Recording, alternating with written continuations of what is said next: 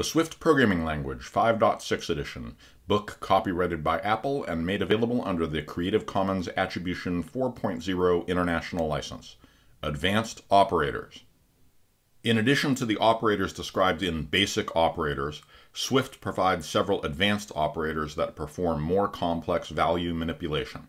These include all of the bitwise and bit shifting operators you will be familiar with from C and Objective-C.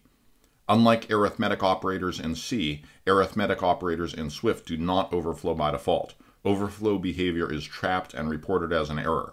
To opt into overflow behavior, use Swift's second set of arithmetic operators that overflow by default, such as the overflow addition operator. All of these overflow operators begin with an ampersand. When you define your own structures, classes, and enumerations, it can be useful to provide your own implementations of the standard Swift operators for these custom types. Swift makes it easy to provide tailored implementations of these operators and to determine exactly what their behavior should be for each type you create. You are not limited to the predefined operators. Swift gives you the freedom to define your own custom infix, prefix, postfix, and assignment operators with custom precedence and associativity values. These operators can be used and adopted in your code like any of the predefined operators, and you can even extend existing types to support the custom operators you define. Bitwise operators enable you to manipulate the individual raw bits within a data structure. They are often used in low-level programming, such as graphics programming and device driver creation. Bitwise operators can also be useful when you work with raw data from external sources, such as encoding and decoding data for communication over a custom protocol. Swift supports all of the bitwise operators found in C, as described below. The Bitwise NOT operator inverts all bits in a number. The Bitwise NOT operator is a prefix operator and appears immediately before the value it operates on, without any white space. uint8 integers have 8 bits and can store any value between 0 and 255. This example initializes a uint8 integer with the binary value 00001111, which has its first 4 bits set to 0 and its second 4 bits set to 1. This is equivalent to a decimal value of 15. The Bitwise NOT operator is then used to create a new constant called inverted bits, which is equal to initial bits, but with all of the bits inverted. Zeros become ones, and ones become zeros. The value of inverted bits is 11110000, which is equal to an unsigned decimal value of 240. The Bitwise AND operator, the ampersand, combines the bits of two numbers. It returns a new number whose bits are set to 1 only if the bits were equal to 1 in both input numbers. In this example, the values of first 6 bits and last 6 bits both have 4 middle bits equal to 1. The Bitwise AND operator combines them to make the number 00111100, which is equal to an unsigned decimal value of 60. The Bitwise OR operator, the vertical bar, compares the bits of two numbers. The operator returns a new number whose bits are set to 1 if the bits are equal to 1 in either input number. In this example, the values of some bits and more bits have different bits set to 1. The Bitwise OR operator combines them to make the number 11111110, which equals an unsigned decimal of 254. The Bitwise exclusive OR operator, or caret symbol, compares the bits of two numbers. The operator returns a new number whose bits are set to 1 where the input bits are different and are set to 0 where the input bits are the same. In this example, the values of first bits and other bits each have a bit set to 1 in a location that the other does not. The Bitwise exclusive OR operator sets both of these bits to 1 in its output value. All of the other bits in first bits and other bits match and are set to 0 in the output value. The Bitwise left shift operator and Bitwise right shift operator move all bits in a number to the left or the right by a certain number of places according to the rules defined below. Bitwise left and right shifts have the effect of multiplying or dividing an integer by a factor of 2. Shifting an integer's bits to the left by 1 position doubles its value, whereas shifting it to the right by 1 position halves its value. Shifting behavior for unsigned integers. The bit shifting behavior for unsigned integers is as follows. Existing bits are moved to the left or right by the requested number of places. Any bits that are moved beyond the bounds of the integer's storage are discarded. Zeros are inserted in the spaces left behind after the original bits are moved to the left or right. This approach is known as a logical shift. The illustration shown here shows the results of shifting 8 bits to the left by 1 place and 8 bits to the right by 1 place. Blue numbers are shifted, gray numbers are discarded, and orange zeros are inserted. Here's how the bit shifting looks in Swift code. You can use bit shifting to encode and decode values within other data types. This example uses a uint32 constant called pink to store a cascading style sheet's color value for the color pink. The CSS color value CC6699 is written in hexadecimal representation. This color is then decomposed into its red, green, and blue components by the bitwise AND operator and the bitwise right shift operator. The red component is obtained by performing a bitwise AND between the pink numbers and FF0000 in hexadecimal. The zeros in FF0000 effectively mask the second and third bytes of CC6699, causing the 6699 to be ignored and leaving 0xCC0000 as the result. This number is then shifted 16 places to the right. Each pair of characters in a hexadecimal number uses 8 bits, so a move 16 places to the right will convert 0xCC0000 into 0x0000CC. This is the same as 0xCC, which has a decimal value of 204. Similarly, the green component is obtained by performing a bitwise AND between the numbers 0xCC6699 and 0x00FF00, which gives an output value of 0x006600. This output is then shifted 8 places to the right, giving a value of 0x66, which has a decimal value of 102. Finally, the blue component is obtained by performing a bitwise AND between the numbers 0xCC6699 and 0x0000FF, which gives an output value of 0x000099. Because 0x000099 already equals 0x99, which has a decimal value of 153, this value is used without shifting it to the right. Shifting behavior for signed integers. The shifting behavior is more complex for signed integers than for unsigned integers because of the way signed integers are represented in binary. The examples shown here are based on 8-bit signed integers for simplicity, but the same principles apply for signed integers of any size. Signed integers use their first bit, known as the sign bit, to indicate whether the integer is positive or negative. A sign bit of 0 means positive, and a sign bit of 1 means negative. The remaining bits, known as the value bits, store the actual value. Positive numbers are stored in exactly the same way as for unsigned integers, counting upwards from 0. Here's how the bits inside an int 8 look for the number 4. The sign bit is 0, meaning positive, and the 7 value bits are just the number 4 written in binary notation. Negative numbers, however, are stored differently.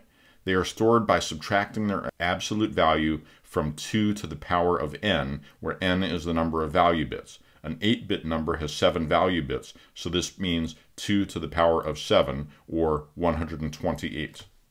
Here's how the bits inside an int 8 look for the number -4. This time, the sign bit is 1, meaning negative, and the 7 value bits have a binary value of 124, which is 128 minus 4. This encoding for negative numbers is known as a 2's complement representation. It may seem an unusual way to represent negative numbers, but it has several advantages. First, you can add -1 to -4 simply by performing a standard binary addition of all 8 bits, including the sign bit, and discarding anything that does not fit in the 8 bits once you are done. Second, the 2's complement representation also lets you shift the bits of negative numbers to the left and right like positive numbers, and still end up doubling them for every shift you make to the left, or halving them for every shift you make to the right. To achieve this, an extra rule is used when signed integers are shifted to the right. When you shift signed integers to the right, apply the same rules as for unsigned integers, but fill any empty bits on the left with the sign bit rather than 0. This action ensures that signed integers have the same sign after they are shifted to the right and is known as an arithmetic shift. Because of the special way that positive and negative numbers are stored, shifting either of them to the right moves them closer to 0. Keeping the sign bit the same during this shift means that negative integers remain negative as their value moves closer to 0. Overflow operators. If you try to insert a number into an integer constant or variable that cannot hold that value, by default Swift reports an error rather than allowing an invalid value to be created. This behavior gives extra safety when you work with numbers that are too large or too small. For example, the int16 integer type can hold any signed integer between -32,768 and 32,767. Trying to set an int16 constant or variable to a number outside of this range causes an error. Providing error handling when values get too large or too small gives you much more flexibility when coding for boundary value conditions. However, when you specifically want an overflow condition to truncate the number of available bits, you can opt into this behavior rather than triggering an error. Swift provides 3 arithmetic overflow operators that opt into the overflow behavior for integer calculations. These integers all begin with an ampersand. Overflow addition, ampersand plus, overflow subtraction, ampersand minus, overflow multiplication, ampersand asterisk. Value overflow. Numbers can overflow in both the positive and negative direction. Here is an example of what happens when an unsigned integer is allowed to overflow in the positive direction using the overflow addition operator. The variable unsigned overflow is initialized with the maximum value a uint8 can hold, 255 or 8 binary ones. It is then incremented by 1 using the overflow addition operator. This pushes its binary representation to just over the size that a uint8 can hold, causing it to overflow beyond its bounds as shown in this diagram. The value that remains within the bounds of the uint8 after the overflow addition is 8 binary zeros, or 0. Something similar happens when an unsigned integer is allowed to overflow in the negative direction. Here is an example of using the overflow subtraction operator. The minimum value an uint8 can hold is 0, or 8 zeros in binary. If you subtract 1 from 8 zeros using the overflow subtraction operator, the number will overflow and wrap around to 8 binary ones, or 255 in decimal. Overflow also occurs for signed integers. All addition and subtraction for signed integers is performed in bitwise fashion, with the sign bit included as part of the numbers being added or subtracted, as described in bitwise left and right shift operators. The minimum value that an int8 can hold is -128, or 1,000,000,000 in binary. Subtracting 1 from this binary number with the overflow operator gives a binary value of 011111111, which toggles the sign bit and gives positive 127, the maximum positive value that an int8 can hold. For both signed and unsigned integers, overflow in the positive direction wraps around from the maximum valid integer value back to the minimum, and overflow in the negative direction wraps around from the minimum value to the maximum. Precedence and associativity. Operator precedence gives some operators higher priority than others. These operators are applied first. Operator associativity defines how operators of the same precedence are grouped together, either grouped to the left or grouped from the right. Think of it as meaning they associate with the expression to their left, or they associate with the expression to their right. It is important to consider each operator's precedence and associativity when working out the order in which a compound expression will be calculated. For example, operator precedence explains why the following expression equals 17. If you read strictly from left to right, you might expect the expression to be calculated as follows. 2 plus 3 equals 5, 5 remainder 4 equals 1, 1 times 5 equals 5. However, the actual answer is 17, not 5. Higher precedence operators are evaluated before lower precedence ones. In Swift, as in C, the remainder operator and the multiplication operator have a higher precedence than the addition operator. As a result, they are both evaluated before the addition is considered. However, remainder and multiplication have the same precedence as each other. To work out the exact evaluation order to use, you also need to consider their associativity. Remainder and multiplication both associate with the expression to their left. Think of this as adding implicit parentheses around these parts of the expression, starting from their left. 3 remainder 4 times 5 plus 2. 3 remainder 4 is 3, so this is equivalent to 3 times 5 plus 2, or 2 plus 15. This calculation yields the final answer of 17. For information about the operators provided by the Swift Standard Library, including a complete list of the operator precedence groups and associative settings, see Operator Declarations. Note, Swift's operator precedences and associativity rules are simpler and more predictable than those found in C and Objective-C. However, this means that they are not exactly the same as in C-based languages. Be careful to ensure that operator interactions will still behave in the way you intend when porting existing code to Swift. Operator methods. Classes and structures can provide their own implementations of existing operators. This is known as overloading the existing operators. This example shows how to implement the arithmetic addition operator for a custom structure. The arithmetic addition operator is a binary operator because it operates on two targets, and it is an infix operator because it appears between those two targets. This example defines a vector 2D structure for a two-dimensional position vector x and y, followed by the definition of an operator method to add together instances of the vector 2D structure. The operator method is defined as a type method on vector 2D with a method name that matches the operator to be overloaded, plus. Because addition is not part of the essential behavior for a vector, the type method is defined in an extension of vector 2D rather than in the main structure declaration of vector 2D. Because the arithmetic addition operator is a binary operator, this operator takes two input parameters of type vector 2D and returns a single output value also of type vector 2D. In this implementation, the input parameters are named left and right to represent the vector 2D instances that will be on the left side and right side of the plus operator. The method returns a new vector 2D instance whose x and y properties are initialized with the sum of the x and y properties from the two vector 2D instances that are added together. The type method can be used as an infix operator between existing vector 2D instances. This example adds together the vectors 3, 1 and 2, 4 to make the vector 5, 5 as illustrated here. Prefix and postfix operators. The example shown previously demonstrates a custom implementation of a binary infix operator. Classes and structures can also provide implementations of the standard unary operators. Unary operators operate on a single target. They are prefix if they precede their target, such as -a, and postfix operators if they follow their target, such as B!!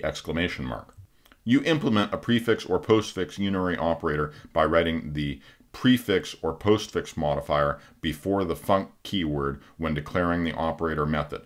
This example implements the unary minus operator for vector 2D instances. The unary minus operator is a prefix operator, and so this method has to be qualified with the prefix modifier. For simple numeric values, the unary minus operator converts positive numbers into their negative equivalent and vice versa. The corresponding implementation for vector 2D instances performs this operation on both the x and y properties. Compound assignment operators. Compound assignment operators combine assignment with another operation. For example, the addition assignment operator combines addition and assignment into a single operation. You mark a compound assignment operator's left input parameter type as in-out because the parameter's value will be modified directly from within the operator method. This example implements an addition assignment operator method for vector 2D instances.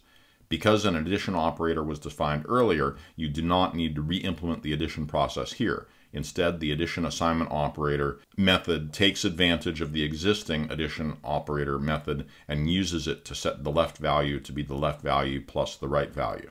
Note, it is not possible to overload the default assignment operator. Only the compound assignment operators can be overloaded. Similarly, the ternary conditional operator cannot be overloaded.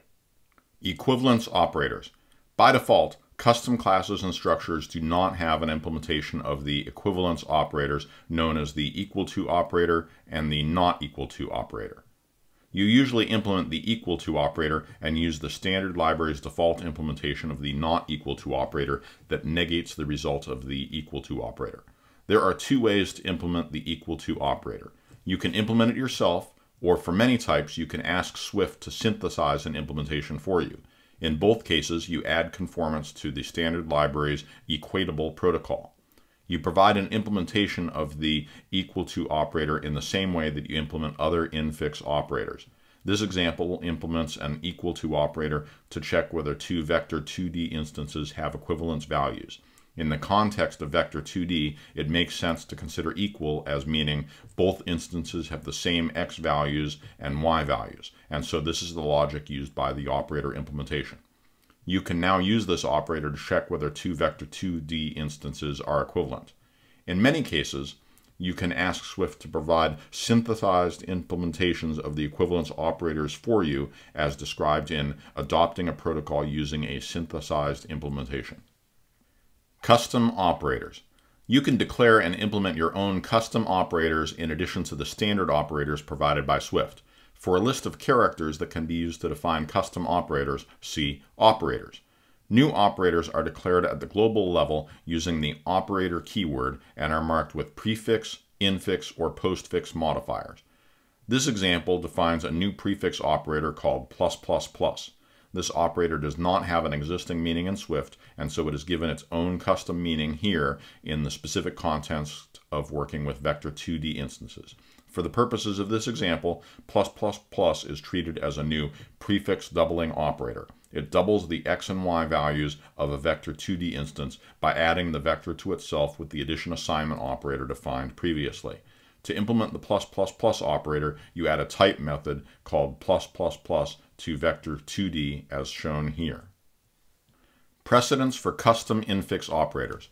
Custom infix operators each belong to a precedence group. A precedence group specifies an operator's precedence relative to the other infix operators as well as the operator's associativity. See Precedence and Associativity for an explanation of how these characteristics affect an infix operator's interaction with other infix operators. A custom infix operator that is not explicitly placed into a precedence group is given a default precedence group with a precedence immediately higher than the precedence of the ternary conditional operator. The following example defines a new custom infix operator called +-, which belongs to the precedence group addition precedence. This operator adds together the x values of two vectors and subtracts the y value of the second vector from the first. Because it is in essence an additive operator, it has been given the same precedence group as additive infix operators such as plus and minus. For more information about the operators provided by the Swift Standard Library, including a complete list of the operator precedence groups and associativity settings, see Operator Declarations. For more information about precedence groups and to see the syntax for defining your own operators and precedence groups, see Operator Declaration.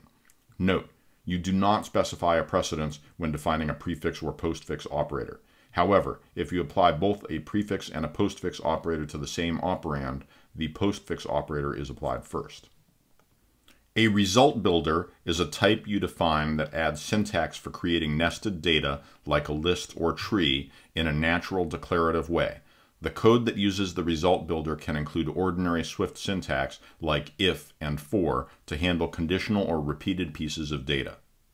This code defines a few types for drawing on a single line using stars and text. The drawable protocol defines the requirement for something that can be drawn, like a line or a shape. The type must implement a draw method. The line structure represents a single line drawing, and it serves the top-level container for most drawings. To draw a line, the structure calls draw on each of the line's components and then concatenates the resulting strings into a single string. The text structure wraps a string to make it part of a drawing. The all caps structure wraps and modifies another drawing, converting any text in the drawing to uppercase. It is possible to make a drawing with these types by calling their initializers. This code works, but it is a little awkward. The deeply nested parentheses after all caps are hard to read. The fallback logic to use world when name is nil has to be done inline using the nil coalescing operator, which would be difficult with anything more complex. If you needed to include switches or for loops to build up part of the drawing, there is no way to do that. A result builder lets you rewrite code like this so that it looks like normal Swift code. To define a result builder, you write the @resultBuilder attribute on a type declaration. For example, this code defines a result builder called drawingBuilder, which lets you use a declarative syntax to describe a drawing. The drawing builder structure defines 3 methods that implement part of the result builder syntax. The build block method adds support for writing a series of lines in a block of code. It combines the components of that block into a line. The build either first and build either second methods add support for if-else. You can apply the drawing builder attribute to a function's parameter, which turns a closure passed to the function into the value that the result builder creates from that closure. Here is an example. The makeGreeting_for function takes a name parameter and uses it to draw a personalized greeting. The draw and caps functions both take a single closure as their argument, which is marked with the drawing builder attribute. When you call those functions, you use the special syntax that drawing builder defines. Swift transforms that declarative description of a drawing into a series of calls to the methods on drawing builder to build up the value that is passed as the function argument. For example, Swift transforms the call to caps in that example into code like this. Swift transforms the if-else block into calls to the build either first and build either second methods. Although you don't call these methods in your own code, showing the result of the transformation makes it easier to see how Swift transforms your code when you use the drawing builder syntax. To add support for writing for loops in the special drawing syntax, add a build array method. In this code, the for loop creates an array of drawings, and the build array method turns that array into a line. For a complete list of how Swift transformed builder syntax into calls to the builder's types method, see result builder.